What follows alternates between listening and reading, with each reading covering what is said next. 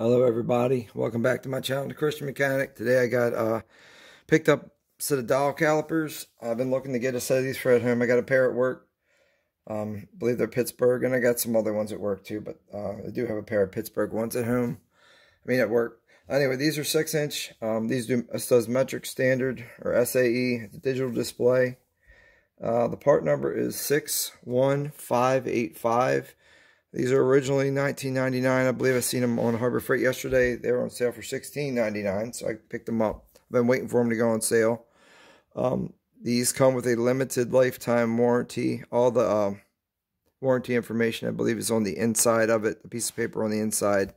And it says it stainless steel frame, lockable head, and it says 1/2 inch inside and 1 3/16 outside jaws. So these are the jaws here, and I guess that's the measurements of them. And then it says accurate up to plus or minus of 1/1000th of an inch, or 0.02 millimeters. The batteries are included, and said the back of it. Basically, it says the same thing on the back. These are made in China, and we're just going to go ahead and open these up. Comes in a plastic blow molded case. All right, and then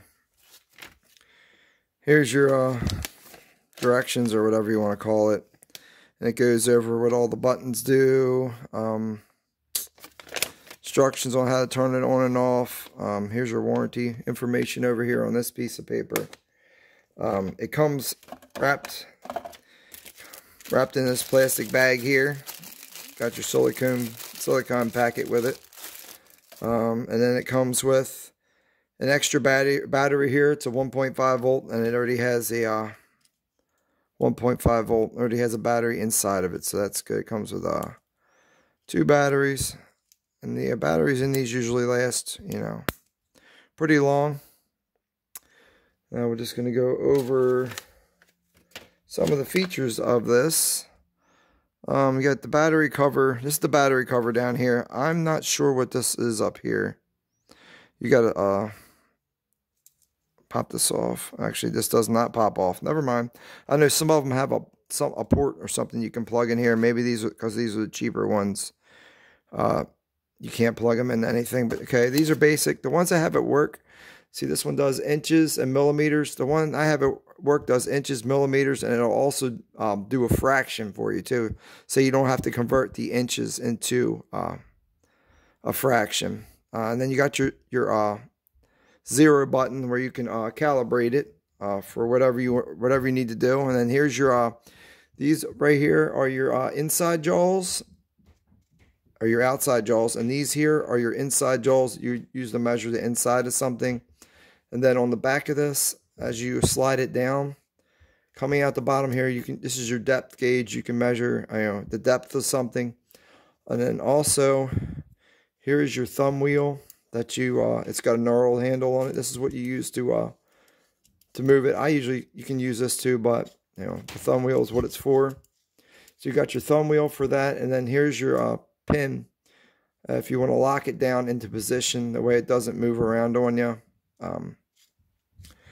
So that's what we got here. And then you got some readings on the side of the gauge here, in case you ever your battery ever dies on you. At least you'll be able to still read, a measurement of whatever it is that you're trying to read. And you got your millimeters, your metric on the bottom, and your inches on the top, or your SAE standard, whatever you want to call it. So we're just going to go ahead. I'm going to go and just try them out. These are 2 of the Tecton sockets that I had, and I just grabbed a 1-inch socket just for making it easy to measure the inside depth, because I don't have a conversion chart. You can go online and get a conversion chart, for if you want to convert things over to a fraction. But see, you want this, when you measure these, you want it to be able to move inside, not tight. It should move nice and free. So this one here, I got 1 inch, and then I got 8 thousandths of an inch. So you got 8 thousandths of an inch There you can go and check it in another spot. Right here, I'm getting 0.03 of an inch. That's not bad. And then we'll click this thing over to, well, right there, it's hit 0 it out. We'll 0 it out. Then we'll use this to change it over to millimeters. All right, now we'll measure. This is a 24 millimeter socket. And we're just going to go ahead and measure from side to side in here and just see how far. Okay, and we got 13 thousandths. So this is 13 thousandths difference on the inside of it. So you got a little wiggle room. These aren't like I said, that maybe these aren't the tightest sockets. But that's it. I can't really think of anything else that we could measure that I got offhand sitting around that we could get an exact measurement off of. But all right, so that's my review of this Harbor Freight digital caliper. This is the 6-inch digital caliper.